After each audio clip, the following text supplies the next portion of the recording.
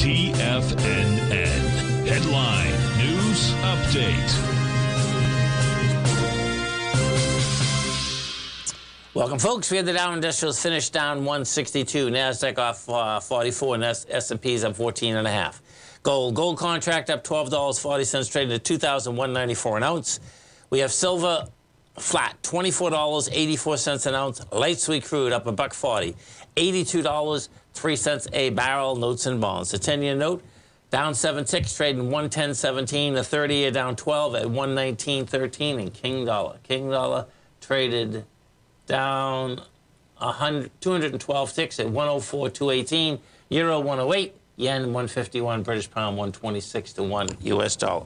We get over and take a look at the S&Ps, folks. Bottom line, let's see where we stand out here. We got price-wise what we did out here. Let's see. We got down to 519.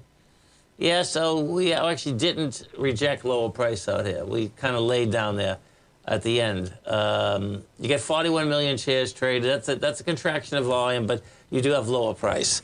Inside the QQQ, because when I started the program, what had happened is that we did reject lower price, but as we got into the close, that S&P went down from -2 to -14. Now, if we take a look at the Qs, different story. The Qs rejected lower price, man. They went to 442.54. It's 2 points above that, 2 points and 25 cents. At 444, you did 26 million shares, and the 26 million is coming into 43. So you can see the bottom line is that, you know, you don't have buyers there, man. You don't have sellers, rather. And we go to the gold contract. And what you have with gold, folks, is it's pretty amazing that even with that huge counter-trend bounce on the dollar last Thursday and Friday, gold is still building cause for higher price. We went up 12.30 today. You got 1.1 million contracts traded. No, hold it. 114,000. My God. Yeah, 114,000. Jeez.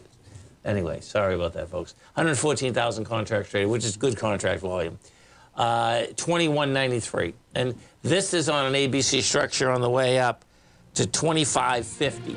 Now, that's a 1-to-1. So we'll see where the rest of it shakes out. Have a great night, folks. Have a safe night. Come back and visit Tommy tomorrow morning. Kicks us off 9 a.m. Great show, folks.